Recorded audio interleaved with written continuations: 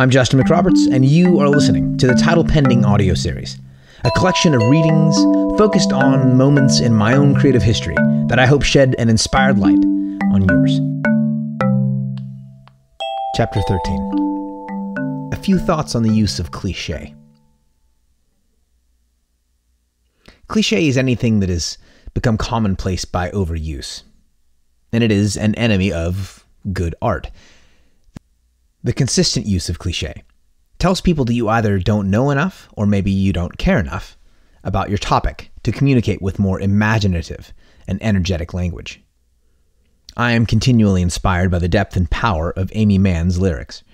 Her songs, along with songs by writers like Josh Ritter and Tom Waits, have rung out in my soul for years because they give shape to thoughts, feelings, and concepts that had previously been shapeless. Because they wrote thoughtful and intentional words, new things were formed in me, things to do with grief, healing, anger, peace. Because of their lyrical craftsmanship, old things have been revived in me, things to do with friendship, and trust, and courage. I want my work to do that for others. While art certainly doesn't have to be useful to have value, one of the great values of art is that it provides a unique clarity and connection between a person and his or her own life. The use of cliché makes that clarity and connection less probable, if not, at times, impossible. In large part because the use of the same old words in the same old arrangement conjures up the same old feelings, thoughts, and images. And while there's certainly nothing wrong with nostalgia, good art stirs up far more than fond memories in the human heart. For the longest time, my friends and I would trek up and back down the mountain using the same trails over and over again, Mitchell Canyon to Mitchell Rock to Eagle Peak and back down. Those are the trails that comprised our first long hike together, and we loved making our way along them. But as comfortable as we were with that sequence of trails, our experience of the mountain would have been impoverished had that been the only trail or sequence of trails we took forever after. So it is with the use of cliché. A familiar phrase might do the trick and make your point, but I would suggest that its overfamiliarity and its overuse steals something from an otherwise rich opportunity. Why simply say something when you can say something in a way that helps someone see and hear a compelling, vital truth in their own lives or in their world? Using cliché is easy. The work you put into finding new phrases, words, and images is actually worth putting in. Your audience is worth it as well. Theologian Walter Brueggemann's book, Hopeful Imagination, is a poetically charged call to abandon dead words or cliché. In this essay, he writes, "Predictable language is a measure of a deadened relationship in which address is reduced to slogan." The use of cliché can be reflective of a tragic disconnect between an artist and her subject.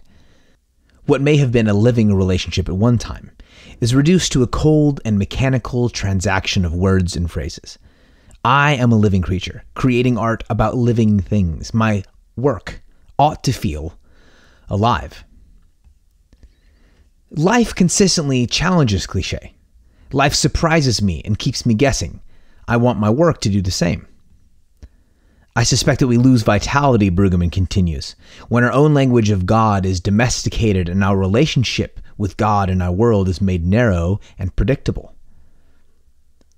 My personal experience of love, God, and war, the three things most of us write about, has been vital, unpredictable, varied, and I want my art to reflect this. The use of cliché funnels my complex human experience of life into formulaic, predictable, and small spaces, where it suffocates and eventually dies. Good art gives life because it is, in some way, alive. My friend Tom bought his wife Anne a half-decaf light chocolate mocha several times a week for a year. Anne loved the drink, but what made Tom's offering worth making was that the coffee shop wasn't on the route home from his office, and he went out of his way to get the drink for her. After a year, Anne told her husband he didn't have to get her that drink anymore. In fact, she said, he probably shouldn't. Why? Not only because the same drink a few days a week for a year might get a touch old, but more importantly to her, the gesture just didn't mean what it used to. So go out of the way for your audience. Do the work it takes to avoid cliché. Make art that invites people into as fresh and vital an experience with their world as the kind of experience that inspired you to make your art in the first place.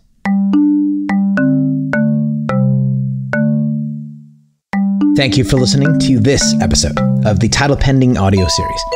If you've enjoyed listening and you'd like to take another step or two in the direction of your own creative process, navigate your way to yourcreativeprocess.info.